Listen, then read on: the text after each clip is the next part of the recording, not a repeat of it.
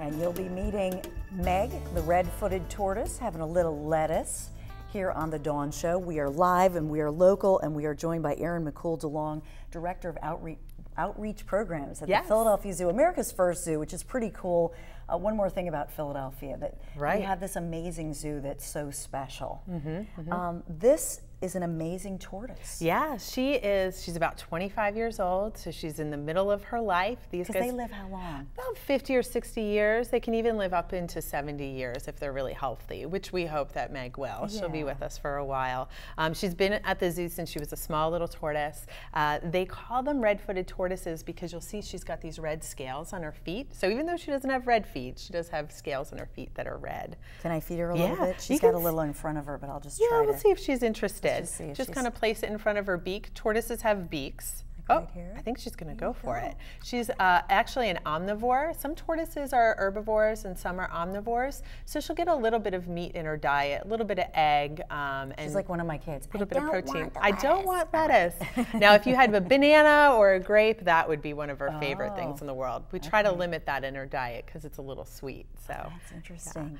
What is it about tortoises and turtles? I think for kids, I mean, we think of the Galapagos turtles.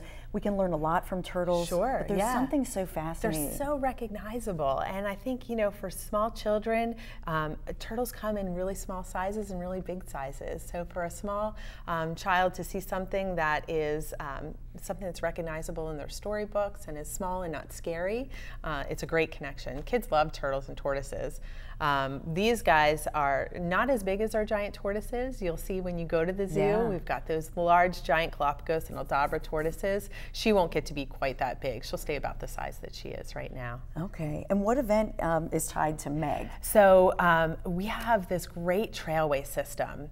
If you go to the giant tortoise exhibit and look up, you'll see we have a new trail for some of our smaller primates that's recently opened up. We've got some pictures of our red-capped mangabey and some of our lemurs walking through right now. It's a flexible steel system, and this is brand new.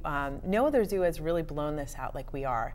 We opened up a trail in 2011 where primates can actually leave their exhibits and walk through the zoo on these trailway systems. It gives them the choice to move pretty far outside of their exhibit and explore. And we have found that they are just loving it. This last summer we opened up our orangutan trail, which is 16 feet off the ground. Our orangutans walk around the outside. You'll see them above Bird Lake. And we have goats walking in a trail above our Kids U exhibit. And next we're hoping to open up our big cat trail as well. So. And I think orangutans are also one of those animals that kids just love. We think of Borneo, we think of the movement to save them. My 6-year-old David wanted to know, though, will they poop on you because they're above you? Absolutely. Which is so cool. We were very strategic about how we built this trail, though. Of course, that's certainly, they have no care in the world of where they go to the bathroom. So we've actually developed on one of the systems where it crosses the public path, there is a barrier there. So for those of you who may not be so excited about that, might not no want worries. to get baptized. It's okay. No worries. We've taken care of that for you. But certainly that's something that they have no care in the world about.